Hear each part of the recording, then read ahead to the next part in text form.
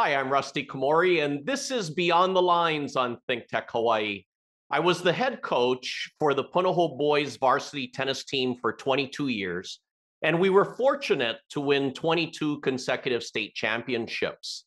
This show is based on my books, Beyond the Lines and Beyond the Game, and it's about leadership, character, and creating a superior culture of excellence. My special guest today is the highly respected leader of Chaminade University. She is President Lynn Babington, and today we are going beyond college programs. Hey, President Lynn, welcome to Beyond the Lines. Thank you so much, Rusty. It's such a pleasure to be here. I've enjoyed your show and the folks you interview and learn lots about leadership every time. So it's a pleasure for me to be with you today. President Lynn, it's an honor for me to have you on the show today. You've been doing such great things leading Chaminade University, but can I first ask you if you can share about your background and then your journey before becoming president at Chaminade? Oh, I'd be happy to share that with you. I have a rather unusual background for a college president. I'm a nurse. I went to the University of Michigan and obtained a nursing degree. And from there, I cared for patients in critical care units in several places in the country. And eventually, I went back to school and I realized that what I really wanted to do was to be able to provide an environment for nurses to care for patients. So I earned an MBA and a Master's of Nursing Administration from the University of Washington, and then moved on to running from a patient care services some major healthcare systems in San Francisco, in Seattle, and then in Boston. But always, wherever I was, I always affiliated with a local university, and I would teach. I taught healthcare economics and finance for many years to grad students and mentored graduate students. And at one point in my career, I was asked if I would come to a special project, so I took a leave of absence. I had formed a nonprofit organization for community health care settings in Boston. So I took this leave of absence and went to Northeastern University and did a special project and decided to sort of switch careers and go into academics as a faculty member, eventually a dean of nursing at Fairfield University, where I also was the chief academic officer or the provost. And then it was such a privilege for me to take on this role here in Hawaii as the president of Chaminade University of Honolulu.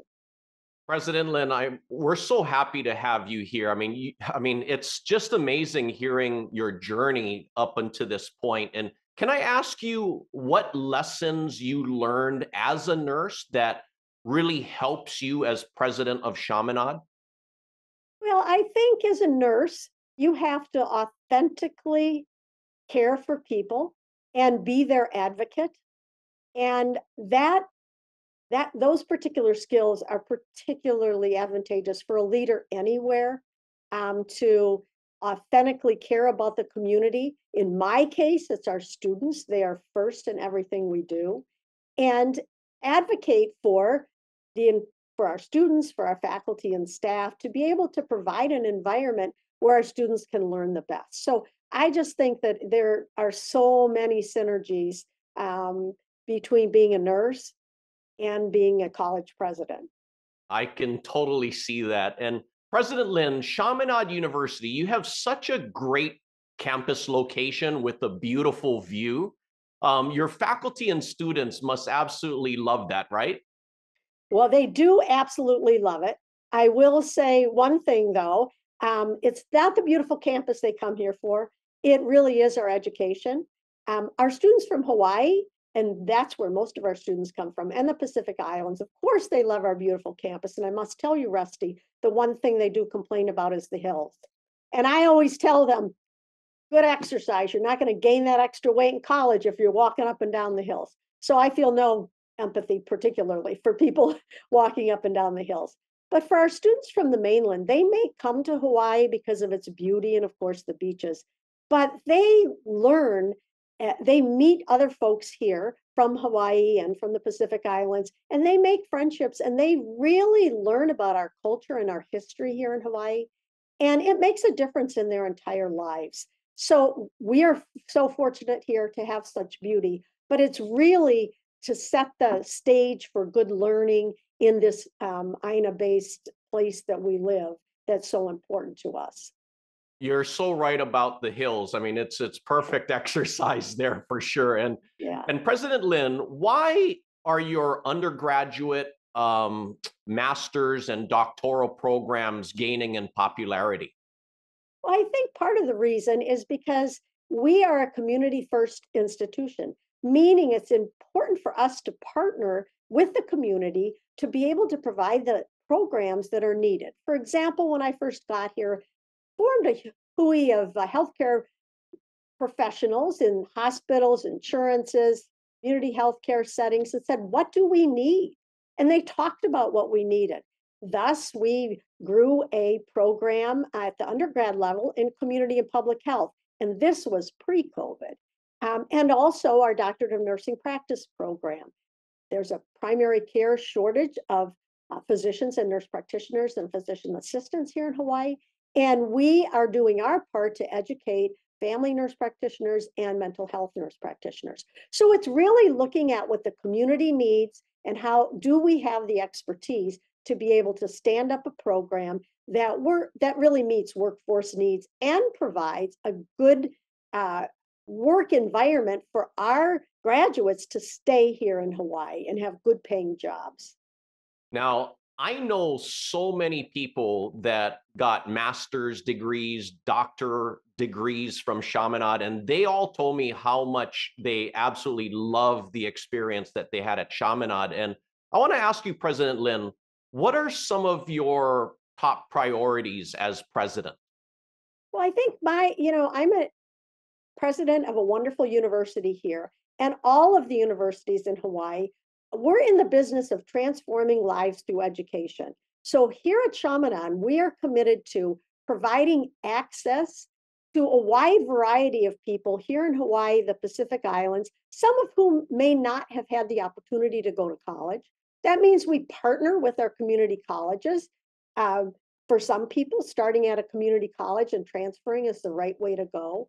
We have programs on all the islands with very easy transfer agreements and early college for a variety of schools, both the DOE schools and some private schools. So we're really looking towards providing affordable education and access. And I don't know if you recently heard about it, but we just launched the Hawaii Guarantee Program starting next fall. For any students from Hawaii, we will match University of Hawaii Manoa's tuition for 4 years. We will also provide a pathway for those students to graduate in 4 years. So they'll be able to plan with their families the entire cost of their college education. We're very proud of that. Wow, that's so incredible. I love hearing that. And President Lynn, some leaders, they seem out of touch or disconnected, but I think you're very successful in part because you know the vibe and the pulse of the university. And you seem to be very accessible, right? Well, thank you, Rusty. It's very important for me to get to know our students, our faculty, and our staff. When I first began here, I had to allay people's fears because I walk around all the time and I would walk into somebody's office and they go, oh my God, what are you doing here? And I'm like, I just want to get to know you and what's important to you. Same with the students. I sit down often and talk to students over lunch or when they're taking a break about what concerns them. What are they worried about? How can we be helpful? And sometimes people just need someone to listen to them. That's the beauty of a campus like ours. It's a small community that really cares for each other. And we're all in the business of education here. So, most people think of faculty and advisors as being critically important to student success. And yes, they are. But all of our staff here, whether it's the person in the business office that's you're paying your parking pass for, or it's the athletic trainers and helping our student athletes, we all are very committed to our students' educational success here at Chaminade. Now, President Lynn, what do you see as some of the greatest things that the greatest leaders do? Well, for me, I think it's really important to be authentic in who you are, to be honest with people. And I am a strong proponent of team building, mentoring others, and really helping others succeed. So for me to feel like I've done my job is when I work with my administrative team, faculty, and staff, and I see them accomplishing their goals. I see them being successful, and I'm helping them to achieve that. I think that's one of the greatest thing a leader can be is to give others the opportunity to shine, provide them with the tools that they need to be successful. And that's what we try to do here at Chaminade. Now, how would you describe your leadership style? I would say my leadership style is very supportive and hands off. One of the things that the folks that report to me will say is I try to provide the environment and the tools and the resources they need to be successful. But when they come to me with a problem, they say we better come with a solution, because she always asks, well, what are your plans for addressing this problem? So I think that's, helping other people develop the confidence and also recognize that they can figure this out. And I'm here rooting for them as they figure out a problem they have, or they move forward with developing new ideas and new programs. You're so right about that, because even for me, when I was a coach, I would tell my players that, hey, when you come to me with a problem, also come to me with some solutions to that problem, because I wanted them to be thinking what we deal with as leaders or coaches on our side, just not for them being one-sided, seeing things from their perspective. But President Lynn, you guys also provide a lot of financial aid to your students, right? We do. About 95% of our students receive financial aid.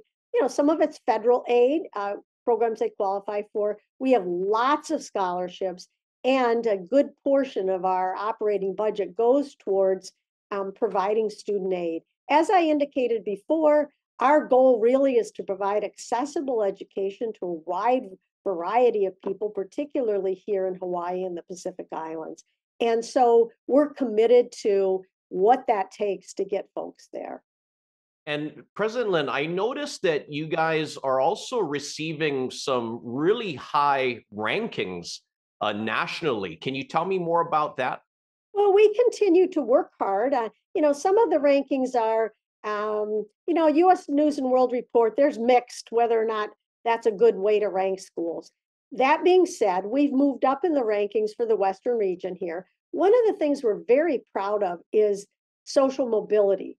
That means that students that come to us, young students as 18 to 22-year-olds, they are able to increase their earnings compared to their family's earnings, their ability to get well-paying jobs. We are committed to providing the skills so that our students leave here and can support themselves and their families in Hawaii. And we all know how important that is. We always get a high ranking for a beautiful place. Yes, this is a beautiful place, but also the friendliness of our campus and the inclusivity. That's critically important to who we are as the Marianist University. We believe in educating the whole person, and we believe in accepting and supporting all different viewpoints in life. No, I really like that you guys are a Marinist institution. And President Lynn, what are some of the important qualities you expect your graduates to possess? That's a good question. I think we are committed to providing our students with experiences and skills so that they're excellent communicators, both in writing and in oral presentations. And we built that into the curriculum. Also, critical reasoning. People talk about critical thinking. That's fine. You can think through things, but you've got to reason your way to the next step. And, experiential learning is critically important. It's built into our programs. That's while they're in the classroom. We have service learning programs. So you might be in an accounting class, learn accounting, but then you go help people fill out their tax returns. So you're getting that experience, and that's built in all our classes. Plus, we guarantee internships that are related to a student's area of study for all of our students. So those experiences are critically important. And team ready.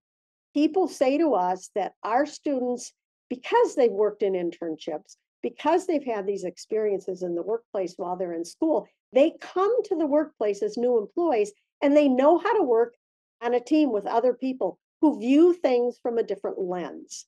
And an example of that we have a core curriculum. All our students have a broad humanities background, and you might be in a philosophy class with a computer scientist, a data analyst, a nursing student, and an English major, and they're all sitting on a group working through a philosophical problem, and they learn to understand how people in those disciplines think differently. And that makes them a better team player when they go to the workplace. I like hearing that. I mean, yeah, I like when there's different perspectives, and it really enhances the team, like you said. And President Lynn, you have both of my books, and I want to ask you if you like the books, and then what are some things that stood out to you in the books? Well, I think your books, Rusty, are an excellent, particularly the first one is an excellent introduction to what's important in leadership in a way that people can relate to. I mean, you talk about people, obviously, as a leader, that's the most important thing. Are your people? And I talked about mentorship and developing people and teamwork, developing trust and loyalty. A leader earns that, and they earn that through their authenticity and their support of their people. And then setting things up so people can succeed and that you can measure the success.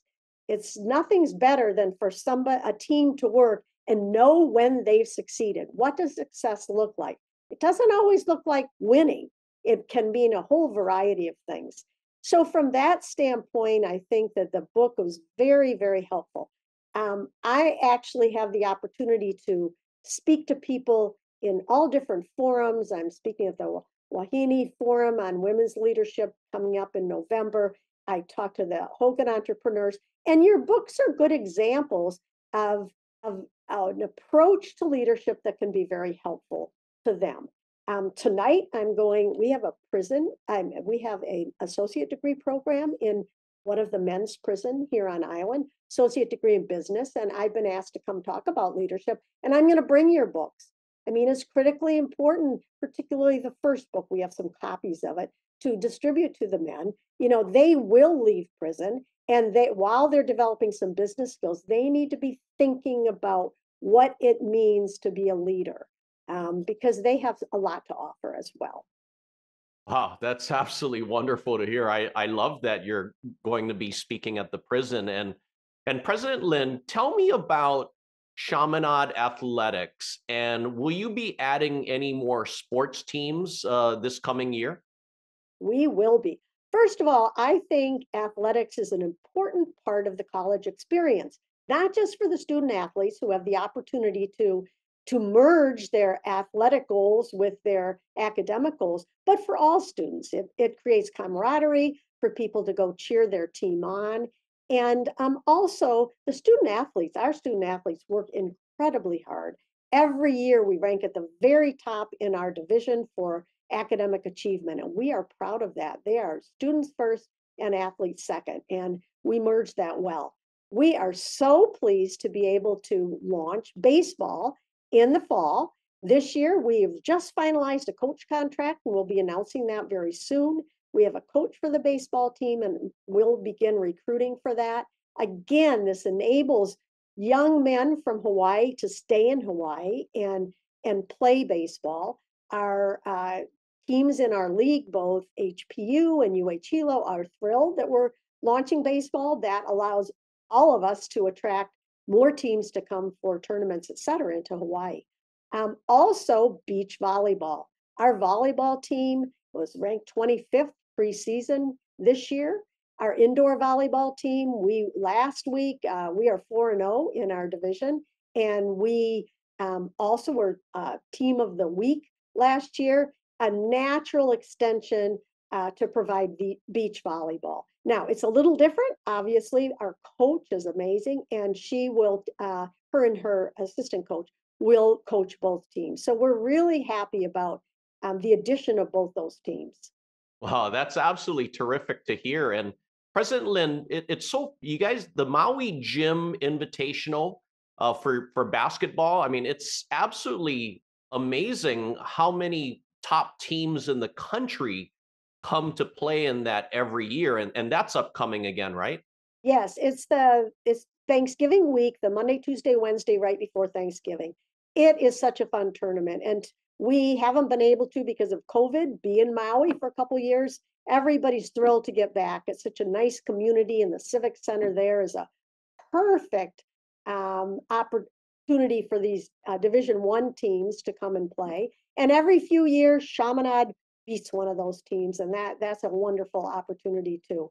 I'm a big basketball fan, so it's always thrilling for me to come and for our young men to have the opportunity to play against Division I team players, and also just the camaraderie they build as a team while they're in Maui.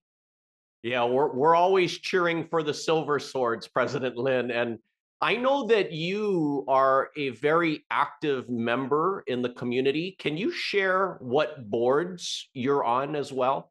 Yes, I'm a member of the Hawaii Business Roundtable. An important group here in Hawaii, and I particularly focused on the educational subcommittee. And we our work across all institutions and across sectors to try to stand up programs that will address workforce needs and keep our students here in Hawaii. Um, that's one of the groups. I'm on the board of Girl Scouts Hawaii, again, transforming girls' lives through education. And we are building a STEM center out in the North Shore, which will have the opportunity, actually it's finished, the opportunity to provide STEM education internationally for girls. I'm on the St. Francis Healthcare System Board. Again, important for our kapuna in our here on Honolulu, and providing hospice care and home care and skilled nursing and independent assisted living. That's an important board. I'm also on the PAC board, which is Pacific and Asian Affairs Council, and this provides high school students the opportunity to learn about a global world and have experiences in international travel, particularly in the Pacific region. So, I'm involved in some others, but those are the boards that I'm on. They're wonderful groups. There's just an impressive array of nonprofits here in Hawaii that play an important role in our community. Well, I don't know how you do it all. It is very impressive what you do, President Lynn. And can you share what are some of the challenges that you deal with as president? Well, I think in higher education today, some general challenges is there's a declining birth rate. So not as many young people coming up that are eligible age to even go to college. Secondly, here in Hawaii, we have had, unfortunately, rather a decline in the number of students seeking higher education in any form. And we're working on that. We think it's important, not just college education, but work training, workforce development. These are all important for our economy and for our citizens here in Hawaii. Um, and then, of course, we all face just the declining confidence in the value of a college education. And that's kind of nationwide. Some of it's political, some of it's not. Is college education important? Critically important. Is it expensive? It is expensive. And, we're dealing with this right now. All of the data, ever since they started collecting it, shows that those with a college education are happier in their lives. They have a much greater income throughout their life. They use less resources, public resources of any kind through their life, and they're bigger contributors to their community in terms of not just charitable giving, but their opportunity to be involved in their community. So we believe strongly in a college education, many ways of getting there, but those are some of the challenges today. Well, I completely agree with all of that there because it's so important to receive a college education. And President Lynn, when you reflect back on your life so far, what's a valuable lesson you've learned? I think the lesson that I've learned is to always look for the positive in your circumstance, in your environment, in your interactions with people, in your relationships. I do believe in being authentically honest. And sometimes that doesn't always work to your favor, but I'll stand by that every single time. And caring about people. At the end of the day, we're all people and we have way more in common than not. And if we can focus on what we have in common, we could approach and solve some of these very challenging problems that we have, particularly in our country, but across the world. I completely agree again. I always say positivity is a choice. And President Lynn, what would you say was the best advice you've ever received? I think advice that I received early in my childhood from my parents, but particularly my father, would was always to he's a very positive he was a very positive thinker, to always look for the best in everything you do and work your very hardest um, to achieve whatever your possibility is. So he taught us to reach high, but he taught us to think positive about our situations, about our environment, about our relationships. I like it. And President Lynn, I want to ask you one more question before we wrap up. What's a future goal that you'd like to accomplish at Chaminade University? I think continuing on the trajectory of people recognizing here in Hawaii that we provide an excellent education, that and the types of degrees that people can graduate and work here and stay here and raise their families in this beautiful environment. We want to be a community partner. We want to be a school that anyone can access through all of their life. We are lifelong learning is the key to anybody's personal success and to our community success. So we have to provide education at the associate degree level in a prison, for example, as well as doctoral degree level as people transition and change. Young people today, they don't know what jobs are going to be available 5 years from now. We teach people how to think about what they need to retool, to upskill. And those are the kinds of things we want to be known for. Well, President Lynn, I really think it's amazing your background in nursing and how it's really helped you as president. And I want more President Lynn's in the world. And I want to thank you for really taking time to be on the show today. Thank you so much. It's been a privilege for me, Rusty. Thank you, President Lynn. And thank you for watching Beyond the Lines on ThinkTech Hawaii. For more information, please visit rustykomori.com. And my books are available on Amazon and Barnes and Noble. I hope that President Lynn and I will inspire you to create your own superior culture of excellence and to find your greatness and help others find theirs. Aloha.